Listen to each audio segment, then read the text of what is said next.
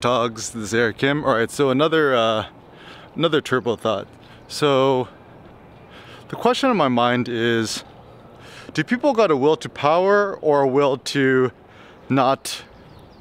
self-preservation, or a will to fear, to allay their fears and so forth? So for example, I think a lot of people try to control other people, and maybe the deepest root of that actually is fear.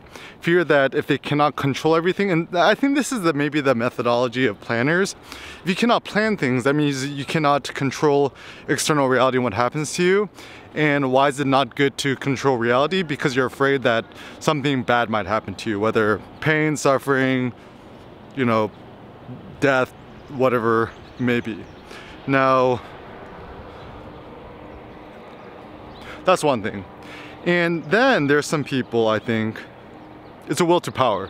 So what does it mean to have a will to power?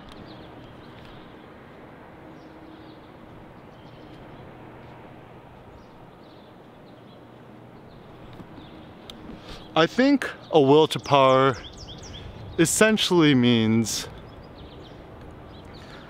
you know, there's some people who are born generals, commanders, leaders, conquerors, and their goal is like kind of like Napoleon vibes.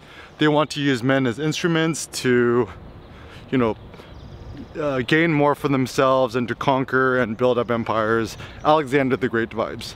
Now, from a morality ethics perspective, I don't think one is right and one's the wrong, whatever. It just, people's is different, right? And so I think some people want to be leaders, some people want to be followers, and whatever people want to be, just let people be what they want to be. Can't force others to be something else. So the reason why I find this very important is that it's very fun, actually, is whenever people, and you know, like, it's best to do this like face to face or just talking to people. It's just kind of like think, like, what do people really, really want? And, you know, obviously if you care and love about the peoples and stuff like that, you try your best to help them because you care for them. And if they're not somebody you personally care for, then maybe it's best to just kind of leave them alone and let them be as they want to be. Because, I don't know, the thing that's tricky is, you know, this is an ethical thing. Should you help people if they don't ask for your help? I mean, it's kind of tricky. At least for myself, I like it when people offer to help, but they don't force their help or superimpose that onto me. So I kind of like, you know, at least when people asking, it's just kind of like a nice gesture, and I appreciate that. And so even for me, you know, I'm seeing somebody move their boxes, whatever, you know, I'll offer to help, but I won't superimpose my help upon them. And if I offer my help and they say no, kindly or whatever, or even meanly, I'm not gonna take it personally. I'm like, all right, that's cool. You know, at least I put myself out there and asked. And so talking about the will to power, I can't speak for others, but let me try to at least speak for myself.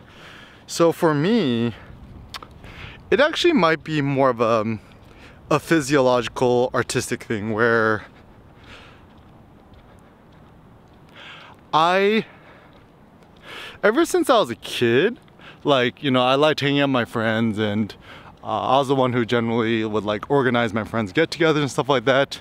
But I never really cared to control people. I like to help to lead people, like kind of like Jesus leading the sheep kind of vibes. Yo, check out these nice flowers. Spring is here, baby.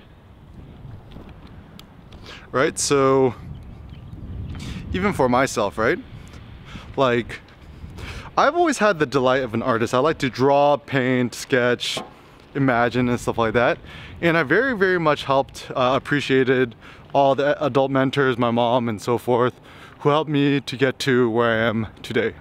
Now, and so I actually do feel like it's my duty to give back, to help empower other people, because I could kind of see, you know, young Eric in the past, and I'm very grateful for those who has helped me. So like, I want to just kind of give back, and I love other people and I love about humanity, and so I want to keep sharing.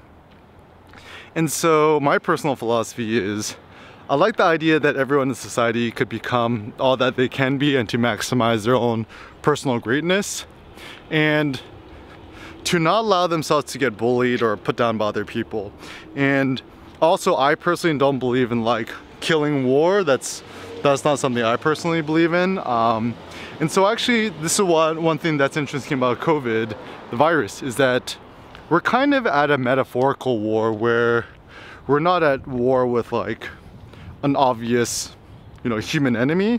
We're kind of at war with some sort of abstract notion. And so in times of war, it strengthens people, it builds resilience. Like Cindy said in her non-future film, it brings forth resilience long forgotten. So essentially, we need to remember, we humans were actually a lot more resilient than we think we are.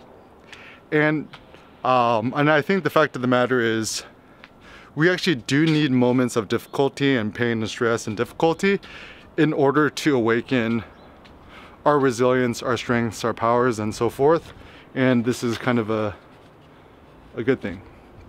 So when it comes to your own personal life and stuff like that, let us take everything and make it matter to our own personal benefit, because obviously life is tough and life kind of sucks in a lot of ways.